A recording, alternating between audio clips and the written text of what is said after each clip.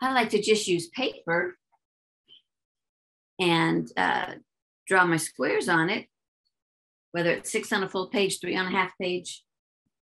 And there's nothing wrong with just using those to draw in. Now, you guys, I think, who have been around a while know that I'm also kind of spoiled because one of my preferences is cut corners, curved corners. And I can show you how I do that quite easily when I trim this paper. So I did trim some 4x4s. I thought maybe being nice and large would be best for you guys to see clearly what I'm doing. But I'm going to go ahead and cut. This is just a Fiskars cutter. Can't see the top of it, unfortunately, but I'm going to go ahead and cut another 4x4. But this, if you have a cutter, it's lovely. If you don't, of course, measuring and using scissors is marvelous. And you can buy these things, but, you know, usually when you buy them like cut to size, they're more expensive. There's no need to do that. So there's one with regular corners, correct? This is by Creative Memories. There are a gob of these things. You've seen this at least once before on these, but it really is that simple and you get your corner. I just like that. It's just my favorite thing. And that might be the influence of Zentangle because they mostly curve. So let me show you a few slow drawings and then start the one we're going to do today. This is one of the most recent ones, and the slow drawing sometimes does use watercolor or markers. These happen to be with watercolor. And it's just piece by piece, repetitive. Size doesn't matter. You can go medium, small, large, whatever you want to do. So I did just a couple of those one day, just to play.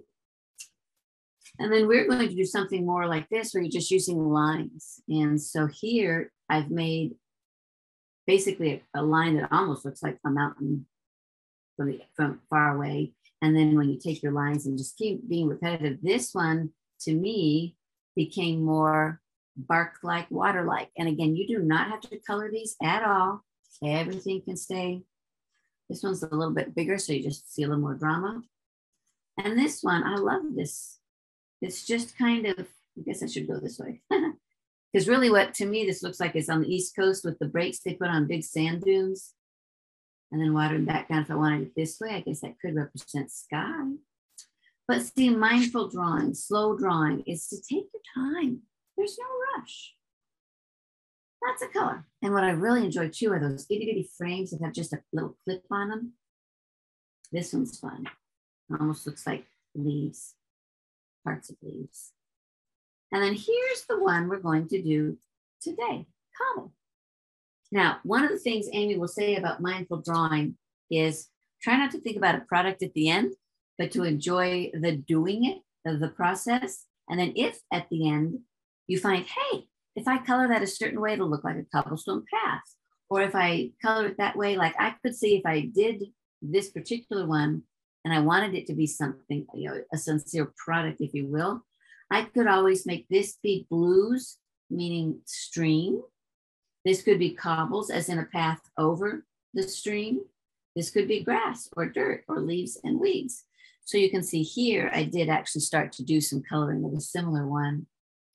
But let's look at cobble. And I'm using Micron. I have an 01 and an 03. Not really much size difference in the two. But I'm going to take the 03 because I'm going to go kind of big so you guys can see it on screen. And this is a watercolor paper simply because I like the thickness. Some papers are smoother one side, rougher another. And you know, you can also just use, like I did on those others, copy paper off your printer. And of course that can be purchased in different weights. If you don't want to use 18 or 20, buy a little bit better, maybe 24, 26 pound paper. So get my handy dandy little Micron ready. And for slow drawing, it really is to put your pen down, draw what looks like a cobble to you. And she actually calls it cobble on purpose, not cobblestone, just to think we are carving or cobbling out, although we are sketching an interesting shape. It can be like this. You can also now, if you want to, come separate way out here. No right, no wrong, no rule, other than to enjoy and take your time. Sometimes I try to stay equidistant, like between, the same little path between them. Sometimes I'm not too concerned about that. And I try to do a variety of sizes. Try to think about if I were in nature and I were actually looking out at an area that had some rocks that reminded me of cobblestone. Or, I don't know, maybe some of you may be fortunate enough to live in an area that has some old cobblestone street. We have some old brick streets around here. We don't have any cobblestone. Again, I'm getting a little fast, so I'm going to move back over here and I'm going to slow down.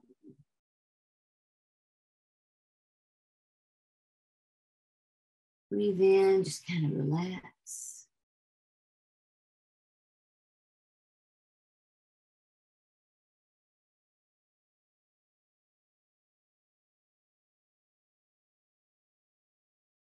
I want to mention that if you are fortunate enough to have some kind of sketchbook that you like to fill, slow drawing in a sketchbook is fun because, again, you can do this, just draw your square. You can even draw circles, whichever you like. And on the full page, or even just a half of the page, you can select one of the patterns, whether it's a line pattern or cobble. Another one of my favorites, watch this. It's called rice. Now again, if tremor is interfering, make it a little bit bigger. Maybe your rice needs to be this big. Under a magnifying scope, right? You can be far away, you can be close, you can overlap, you can pretend like you can do whatever you want. But here's one thing I like to do with rice. I mean, not with rice, the one I'm drawing is. Get my shade started. And then I just touch one little section, and you can move your paper or your tile, if I can call it a tile.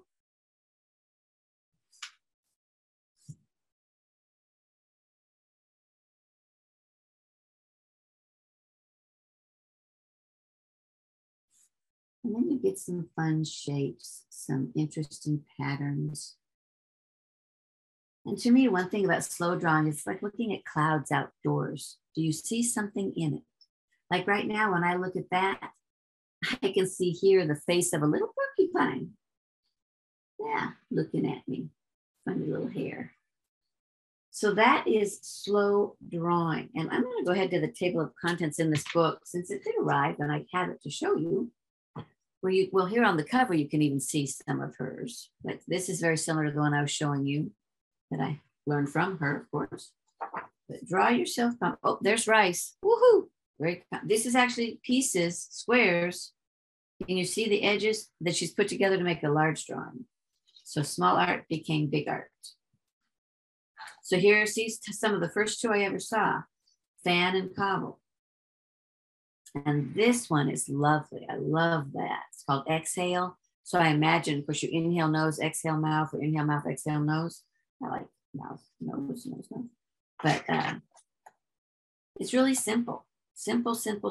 But when you put them together, especially in a sketchbook, and perhaps you get your watercolors out or your pencils, you can just have a lot of fun with slow drawing. So I highly recommend, if you are on Facebook, feel free to go to Mindful Art Studio. It's called the Mindful Art Studio. And so now we're going to move into something that I want you to be able to finish before we end it today. But we're going to look at a couple examples so we can pick what we want to do. Okay, well, you don't need to see my sketchbook, but I do want to show you. Here we go. This is one of my favorite Zentangles. I get so caught up in the pattern. And then when it's done, it's like every time I think, how did I do that? And that's where Zentangle really, during the process, it just puts a spark at the end, boy. And this is always fun because you have a hand. I hope you have one hand at least. You may use your foot. But here I've just used my hand. Now I went thicker on the outside with a Sharpie just because I wanted it to be quite pronounced. I did this just the other day. Hadn't done one in a while. But each pattern has a name.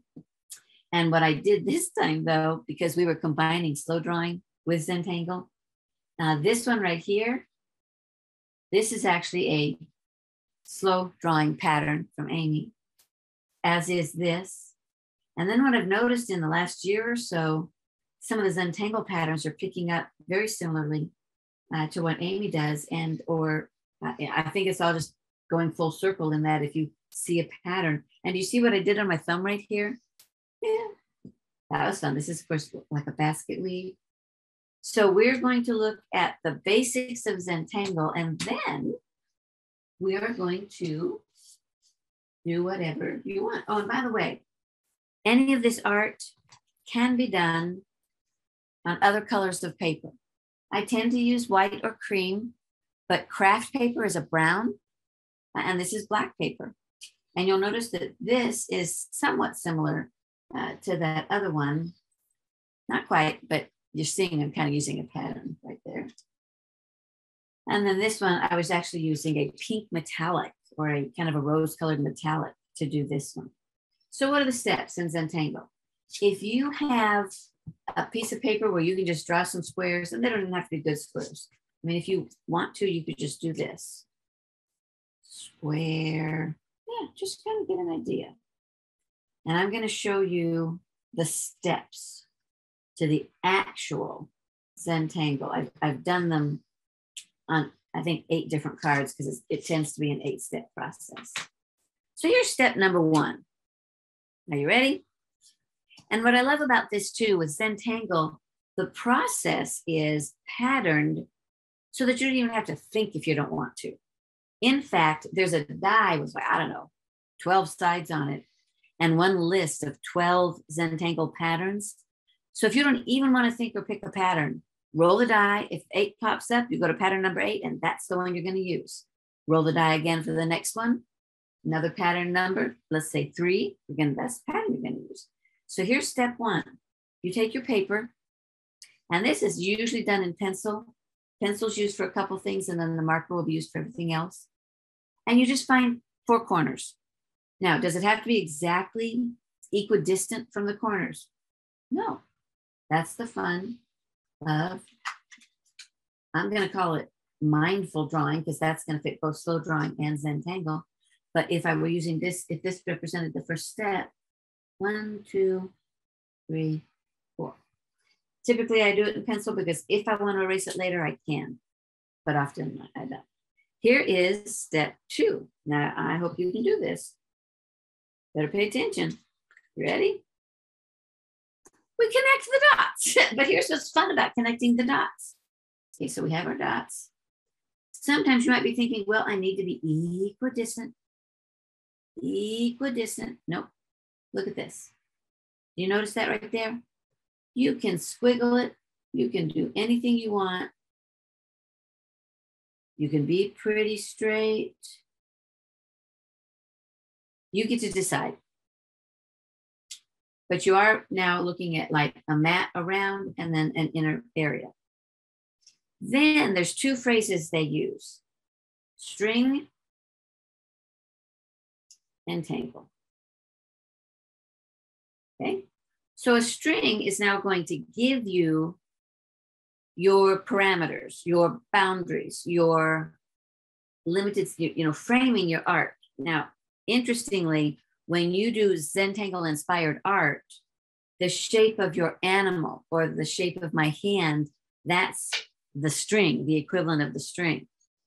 And then you just like on the bird, where I chose to make a line there and a line there and a line, that's like mimicking the layers of the feathering down the neck, the breast, the tail. On the seahorse, I've done it 2 ways. This seahorse, you can see I made 4 of these. I kind of patterned this like that. And then when I did this seahorse, I wanted something different. And so I did this separately, whereas, you know, this one I didn't. So you get to make your own little, I'm gonna say equivalent of strings, if you will. So here's an easy string. Watch this. You just go back here. 1, 2, 3. Voila. Now I have 1, 2, 3, 4. I'm going to use 4 Zentangle patterns of my choosing. And all of these patterns have names. I rarely worry about the names. I wrote them down for you just in case. So the first pattern I chose to use was called floating discs. Let me show you how they do that one. Go back to my figure. Well, I'll have to start another one. That'll work. So if I put in 1, 2, 3, 4, and I get my lines. And there's no rhyme or reason. Sometimes I just make a square. Sometimes I like to, I'm going to do this on this end. Okay, I'm going to make that the top. And then here we go. 1, 2, 3. Okay, so floating discs, I'm putting it here. Step by step, I like to start where there's a nice big space so I can see what's happening with this pattern. So I'm going to go out and back. Okay, going to leave a little bit of space. Oh, that looks like half of a shark smile. Where's the teeth? Is it a shark teeth? No. Up and down. And up. I'm one of those people that kind of talks to themselves. Then I have to kind of finish. Okay, if this goes here, I have to imagine where this one is. And sometimes when I want to do that, I will put it on paper. And I will say, well, this one is going to go from here to here. And it would go right. So then the next one is going to go here. And the next one is going to go here. Of course, now I've gotten under my edges, but that's okay. We won't worry about that. What's next? We're going to have a solid piece in here. And sometimes this is where it's an advantage to have more than 1 or 2 pens, because I can actually use a thicker pen to fill in this solid space. But I didn't bring any other pens but my 1 and my 3. Because here I am using my 1. Now let me color with the 3. Well, I'm going to draw all of these. And I'm going to try to keep these somewhat in a shape that I like. I mean, on a curve that I like to go with that. You do whatever works for you because it's yours. And that isn't going to have this part of the pattern.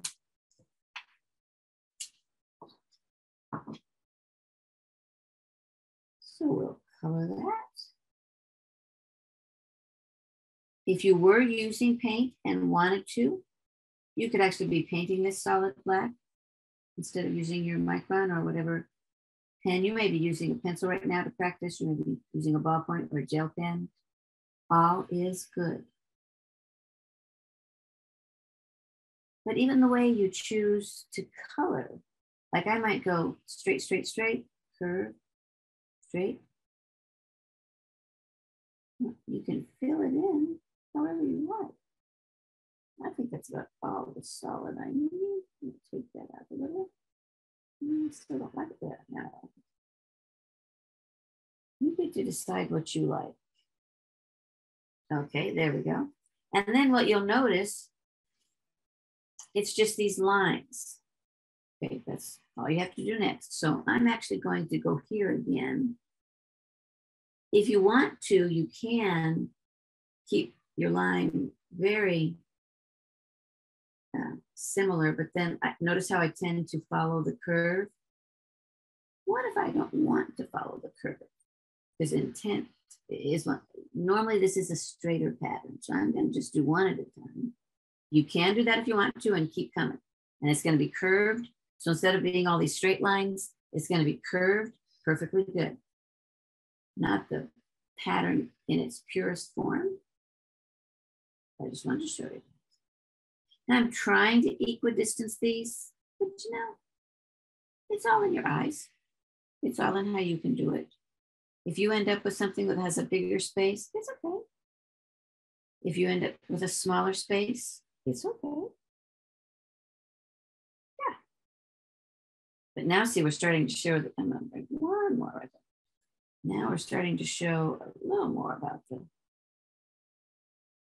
first pieces that we drew. This shape.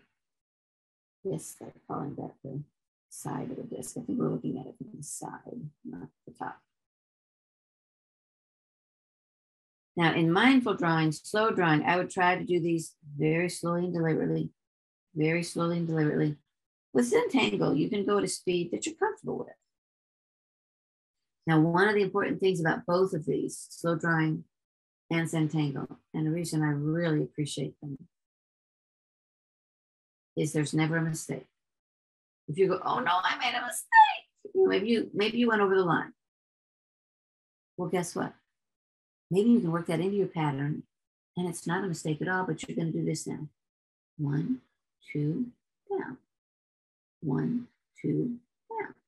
So if you're going to change your pattern now, 1, 2, down, 1, 2, don't have it down, then you probably, I would anyway, I'd be going up here. 1, 2, down, 1, 2, down, 1, 2, down.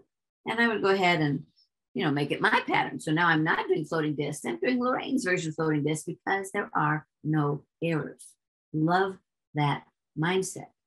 I tend to be, a wee bit particular about things. And I, at my age, I'm trying to learn not to let that inhibit me or stop me from doing anything. There is also a very practical reason, friends, for these four little dots. When you look at this,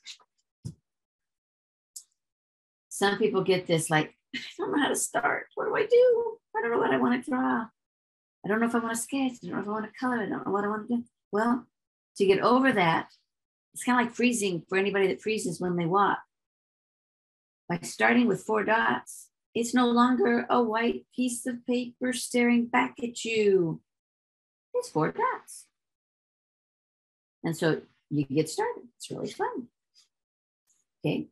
Now you might finish that. You might not finish that. Here is one of my favorites. I call it basket weave, but that's not their official name. They call it Keeko, but it kind of looks like basket weave to me. I don't know about you, but it's a series of 4. I'm going to do a little bit bigger. So I'm going to go 1, 2, 3, 4. You find whatever proportion works for the size disc paper you're using. 2 by 2, 3 by 3, 4 by 4. These are square though. They aren't rectangle. You can do rectangles. What am I saying? You can do anything. But in pure Zentangle is a square. And they call this a tile in Zentangle. And if you actually buy Zentangle tiles on the back, there's a line for you to put your name, to put the date that you did this. I mean, it's really kind of fun. And now we're going to go this way. We're going to have just a slight curve to it. Again, I'm keeping a little bit equidistant. Okay, back we go. 1, 2, 3, 4.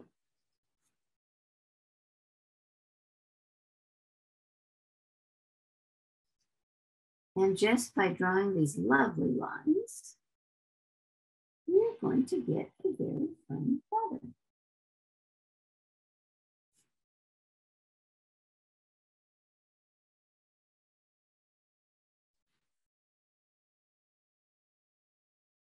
I didn't quite make those touch, which would have been maybe better to touch, but it's okay.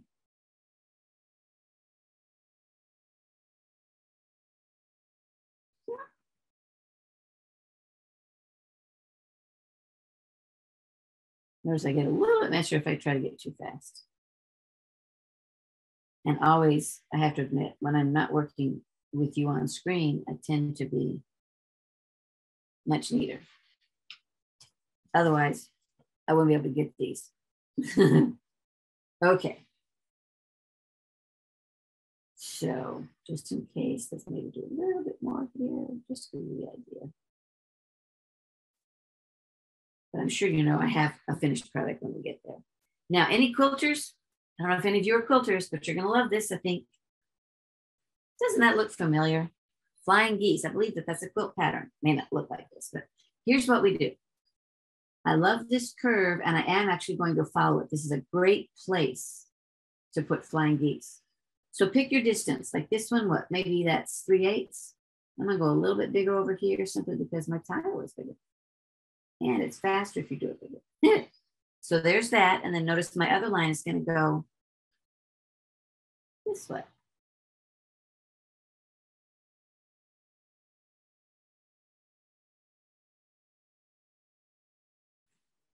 Okay.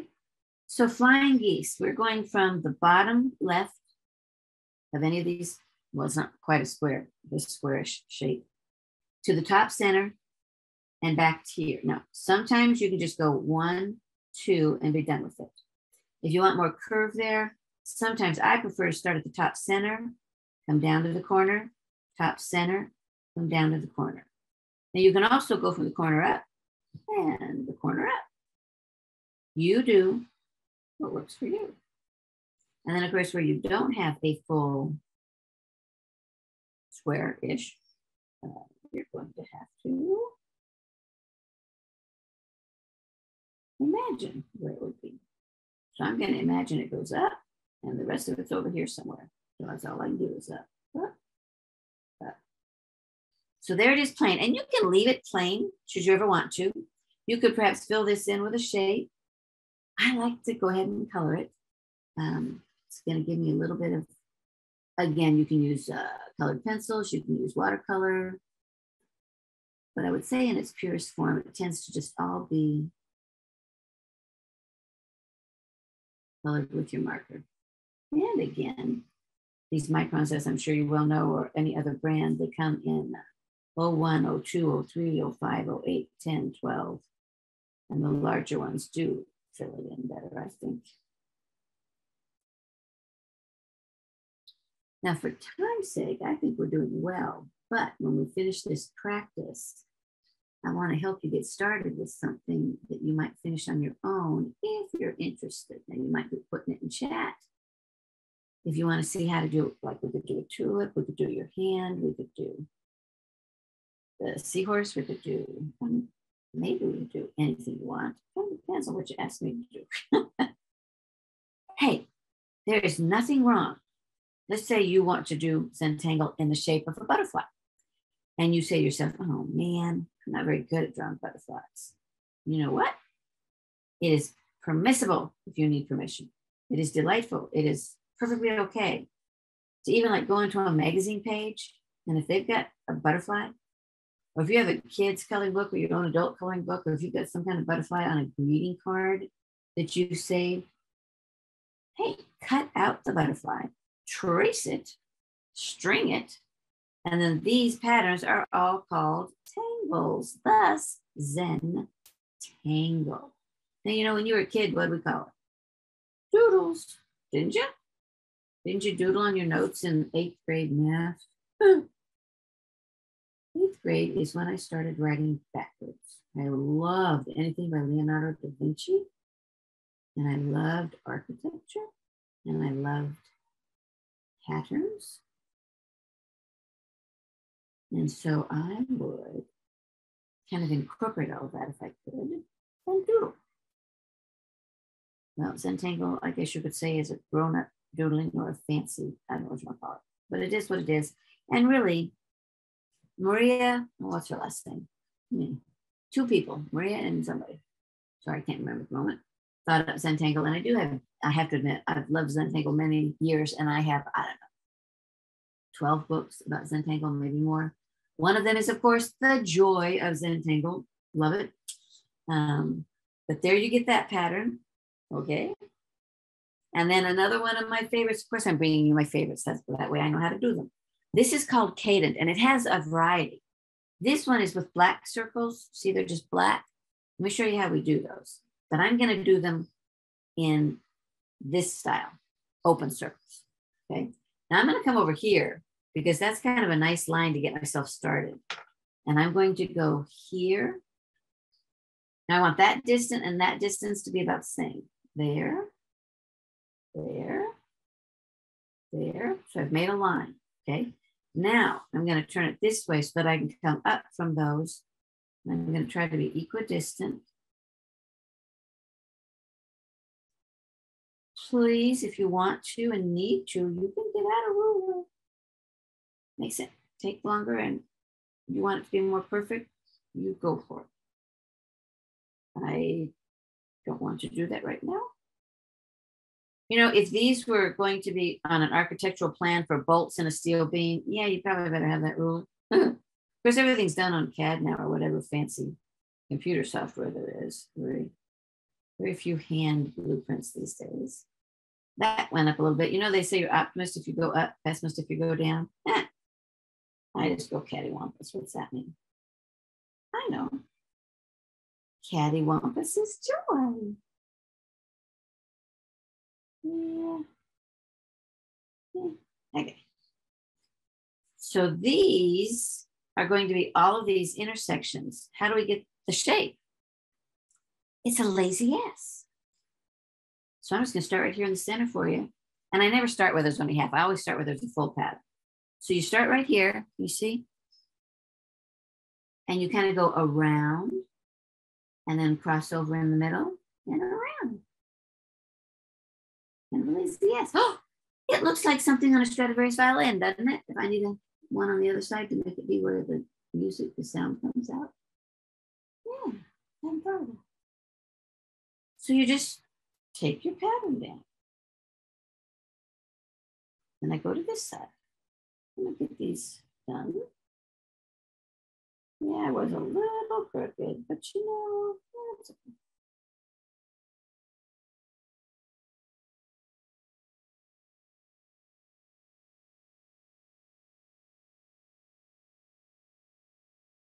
There are hundreds and hundreds, I don't know, maybe thousands of patterns. People have made their own patterns.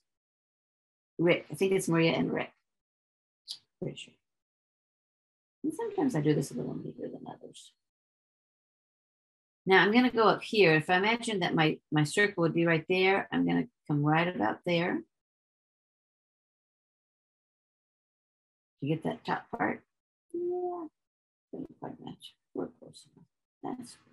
This one should be about there. But over here, I'm not sure yet. And then here's how you go the other way. It's really unattractive like that. Maybe not unattractive, but it's not my favorite. But now, look what happens when you start doing this. I love the change. And this is where, in my mind, being purposeful, mindful, slow, you get to really enjoy the metamorphosis of your drawing as you go through the process. Now, Zentangle, true Zentangle, once you finish something, uses pencil to shadow, to give it some shading, to give it some dimension. And with some patterns, that's really critical. With other patterns, yeah, it's not absolutely necessary. But typically, it does make it look pretty nice. So there's our 4 segments. And that would be a true Zentangle. Here I did one a little differently. So I used this pattern, this pattern, this pattern, but this one, you guys remember, neurographic art. I go, you know, if we can combine slow drawing, mindful drawing with Zentangle, you know what? We can add neurographic art. You know, my brain's one of those without dopamine or losing it. And here you can see the shading just a little bit and how that just kind of changes it. So I chat on this. There's some chat. Anybody have an opinion on what we want to do? Oh, goody. Lots of people say hello. Oh, Bob, Kathy. Kathy's here from Rochester. Yay. Why don't we get a clean square and let me show you how to do this one. Is that okay, everybody? I guess. You can't talk to me. All right, now this one's different because we don't do the pure Zentangle. We're not going to do the 4 dots. We're not going to do the border or outline. We're going to call this frame, that. We're not going to do a string per se. We are going to do a string, actually. But we're not really tangling with patterning. And of course, I don't have a big fat pen, but we're going to be able to do this. So we start right here. Here's one of the patterns. Let me show you. From here to there, that's one line, okay? So let's make that one. What I like to do is kind of visualize this halfway down. And I just put a little dot right there. I'm going to try to get near that as I make this little ellipse or football shape. Then I'm going to turn it over. And if I was that far, I'm going to try to be, you know, somewhat similar going back. And so I'm going to go up.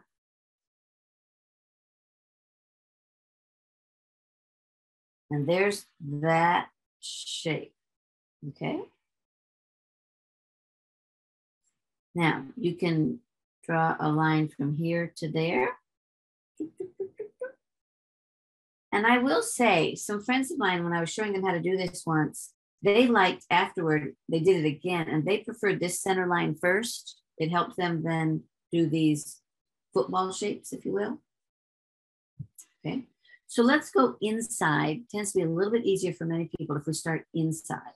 So what we're going to do is just start little and make that shape, this shape. What do we call that shape? It's almost like we were doing the paisley in the 60s. And how curved can we get the edge? It's bigger or smaller, depends on your paper size. So I am going to get my shapes in. So I use this, and here's what's nice. This line is really just giving me a reference. It's going to end up being all colored. So it's all good. Okay, so I'm going to go up, try to get near that line, come in, up. Notice how it's getting larger each time. That didn't get as close as I would like. It's okay. I can fix that when I move on. But I want to get relatively close to this center line. If I am far apart, this is going to be super fat. We don't want that to be too fat. So we keep going. Yeah. The inside of these is now limited by my pen, but the outside is not yet limited. Now, once we get about here, we need to start getting smaller again, obviously, because our space is smaller. And I do not know about you, and I do not know about left-handed people, but there's one direction making these that is far easier for me than the other direction. Okay, so there's this row, this row. Now, I'm sure you can tell, we're going to go to the outside. And you try to start where you were. Okay, and I mean, you're not matching perfectly. But try to make about that size shape. And I like to kind of see where I am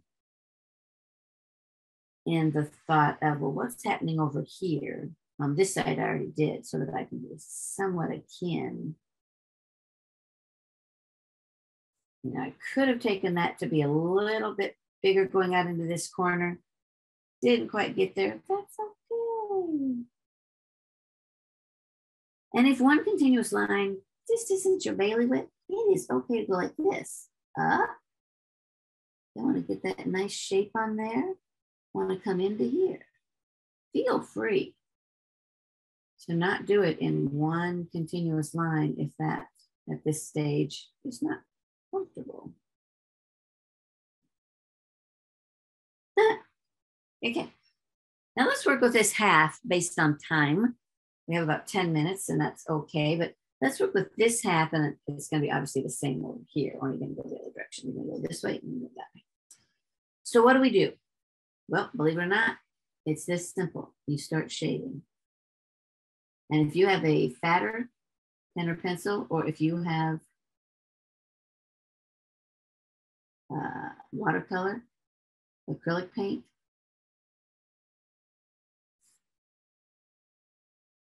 but what amazes me every time I make this, and sometimes I'm better than others, this is the first time I have tried it on a 4x4.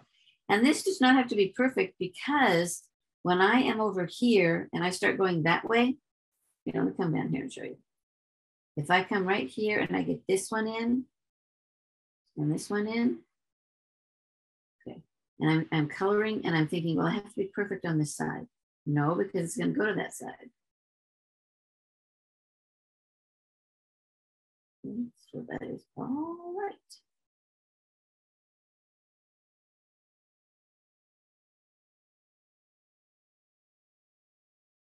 Depending on the paper you are using, scratch as well the marker size.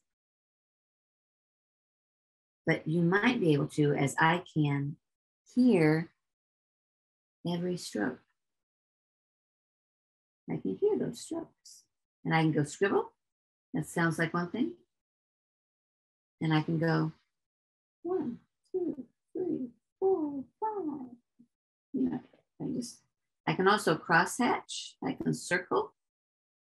But if I circle, I do want to come back over it plain because the circles will leave. At least my experience has been. And see right here, that maybe doesn't look the way I would like. Well, all you have to do is come back and fix. Fix is not the right word. Change. No right or wrong, so we're not fixing.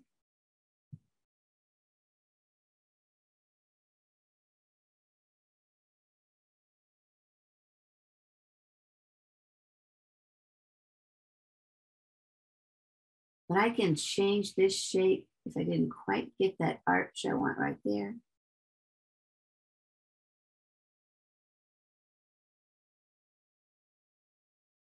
No mistakes.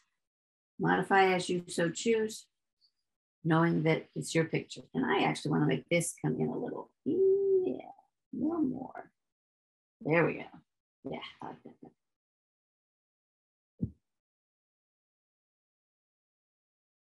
So slow drawing, lines, circles, shapes.